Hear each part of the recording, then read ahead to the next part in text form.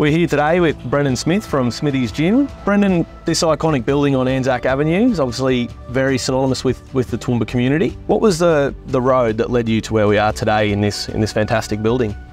Thanks, Jack, and it is. This is the original picture theatre of Toowoomba, actually, and then there was a skating ring. We started out at Charlton, originally from Pittsworth. Mate, it's home now. It's a home, and we're a big family in here, and I'll be here forever.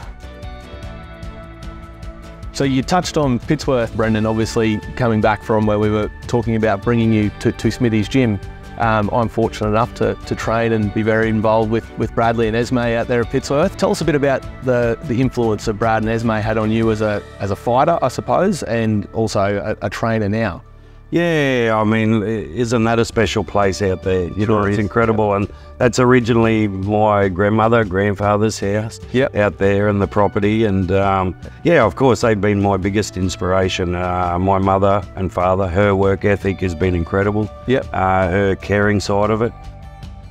So Brendan, obviously you touched on this gym being such a great family community. Everyone is very, very tight knit. Tell us about the support that the community gives and the support that you're trying to drive into the Great White campaign. You'd think a community as big as Toowoomba would have the immediate need for a neurosurgeon. Tell us a bit about the work you're doing with the Great White. Sure, and look, it's certainly something we need for everyone, the older people, the younger, the sporting. For any kind of accidents, we really need a surgical unit here. It's very interesting what you learn along the way. What I have learned is how bad we are actually in need of a hospital.